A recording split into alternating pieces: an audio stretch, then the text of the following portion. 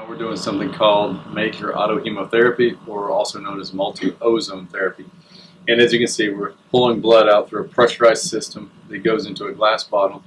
At the same time, it's passing through ultraviolet light. The ultraviolet light will boost the immune system to help fight off any type of infection. This was first developed by the Russians in the 1920s, and even Time magazine had it in talking about how the antibacterial effects of it in the 1940s. The ozone, once we put it in the blood here, it'll oxygenate the blood, go back in, and the body's mitochondria will work at a better and higher level and more efficiently to help remove toxins as well as fight infections. Today we're doing this in order to fight just an allergy cold, and is extremely good for stomach and sinus issues. Now, we can do different amounts of blood. Usually for fighting infections and colds, doing about 20 ounces of blood is the best way to go. If we just want to do, if you have something very minor, we can do less than that. Or if you have a chronic disease like fibromyalgia, chronic fatigue syndrome, or Lyme disease, we can do a lot more. Or for anti-aging purposes, this is great for microcirculation and making you look young and healthy. And this procedure, the one we're doing today, lasts about 30 minutes. We'll add vitamins on after. The high dose can go to about an hour and a half of procedure time, and feelings and symptoms range while we're doing this.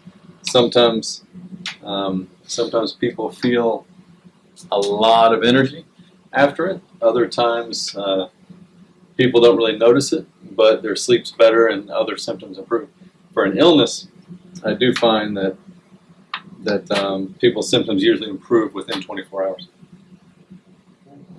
That if there was anything that went adverse, it's going to happen more often if you're sick. Super chronic disease it does, but acute illness, you get certain inflammatory markers. Another thing that can fight infections really well are vitamins, and particularly vitamin C. We have our typical, regular, what we and everybody usually knows is a Myers cocktail. But this one in particular has 25 grams of vitamin C to help fight off a little viral versus an allergy going on right now.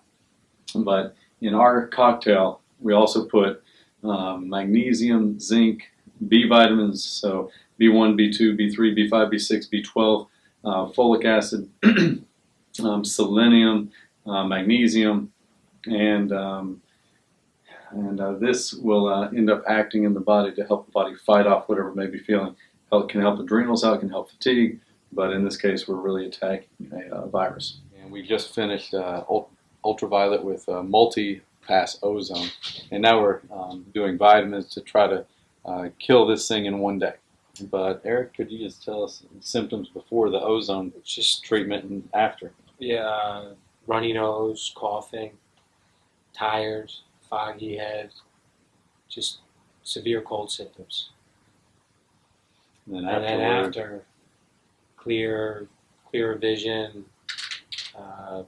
clear breathing, just completely different, night and day. Congestion alleviated.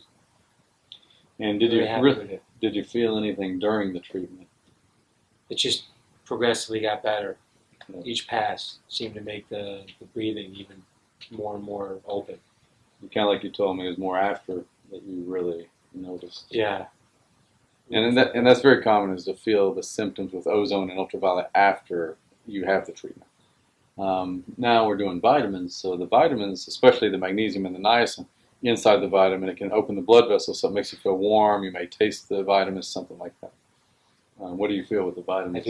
I do. I feel warmer, and I can taste it. Yep. Very clear.